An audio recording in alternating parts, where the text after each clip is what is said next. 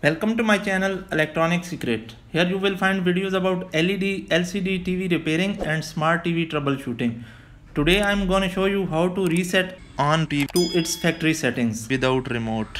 Since you are watching this video, you have a problem with your on TV and you want to do a factory reset so you can get it working again.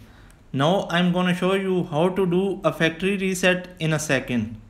But I usually recommend in my videos trying a soft reset of your TV first, because that factory reset will basically wipes your settings and apps, password stored and other things like that. So you should probably try a soft reset if possible. I am going to describe is a soft reset first.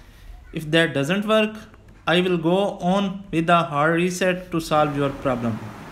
Now the soft reset is really easy to do. Is to unplug the TV from the wall. Don't turn off from the remote. Unplug it from the wall.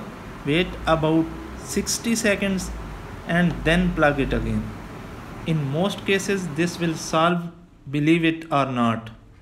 Okay, if this doesn't care of your problem, you can do a hard reset. I am gonna show you that. Now to perform the reset on most on TV without remote, press and hold reset button located on the back or under your on TV for 20 seconds. Then release it. Now your on TV will be resetted to its factory setting. This will turn your TV back to its original factory settings and solve many problems that you are facing earlier. That's our video for today. Thanks for watching and remember to subscribe our channel. Goodbye.